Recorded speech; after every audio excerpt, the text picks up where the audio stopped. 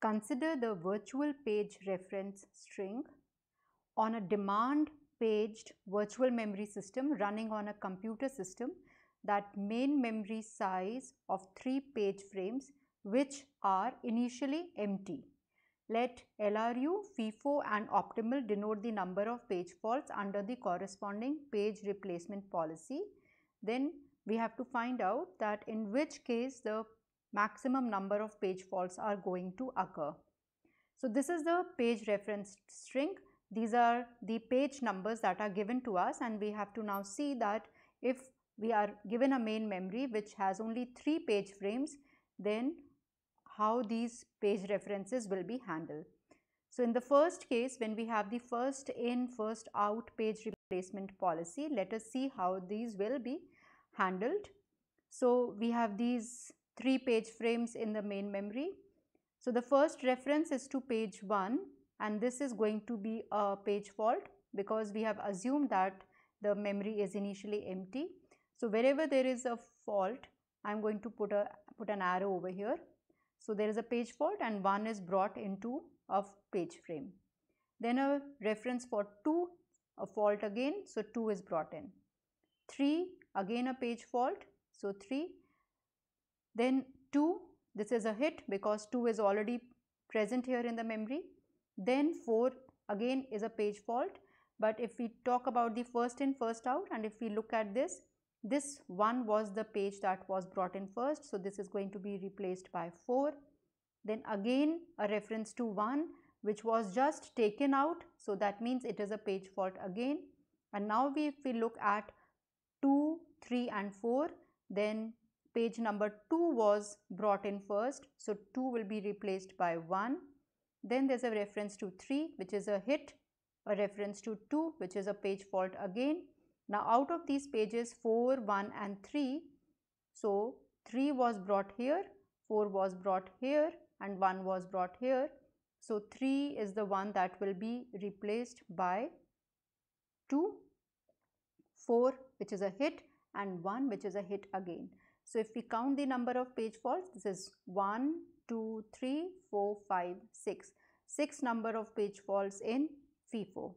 Let's discuss the LRU, which is the least recently used page replacement policy. So obviously the first 3 page references are going to be page faults because the memory is empty. 2 is a hit. Then there is 4. So now we have to replace the page which was least recently used. We see that 2 was used very recently, then 3 was used slightly earlier to that, and 1 is the page that was used very early on. So this 1 will be replaced by 4, and 4 was actually a page fault. Then we have a reference to 1 again which will be a page fault. Out of 4, 2 and 3, 4 has been used just now, 2 has been used also, and 3 was the one which was used very early on. So 3 will be replaced by 1.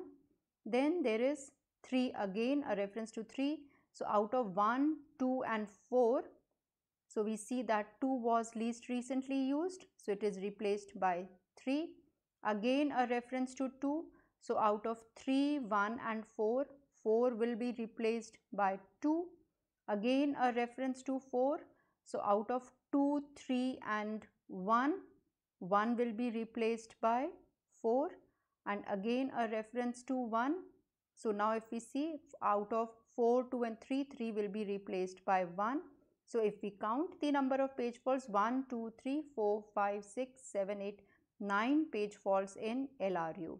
Let's see how many page faults we will have in optimal. Again 1, 2 and 3, these will be page faults.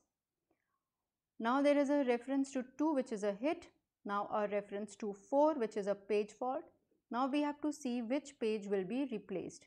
If we follow the optimal page replacement policy, that means that page which will be replaced which is not going to be used in future for a very long time.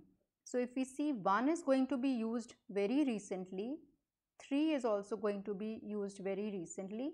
So 2 is the page which is further away in the future. So we are going to replace 2 and put 4 over here. Now when we come to this reference of 1, Now 1 is a hit because it is there in the memory. 3 is also a hit, it is there in the memory. 2, now 2 is a page fault, and now if we look further over here, we see that 4 is also going to be used and 1 is also going to be used. So we will replace 3 by 2. Now when there is a reference to, next reference to 4, so 4 is a hit, and next reference is 1, 1 is also a hit. So if we count the number of page faults, the number of page faults are 5. So we have the least number of page faults in optimal, then in FIFO, and then in LRU. So if we look at these options, then we see that optimal, FIFO and LRU. This is our answer. This is how the number of page faults are being done in these page replacement policies.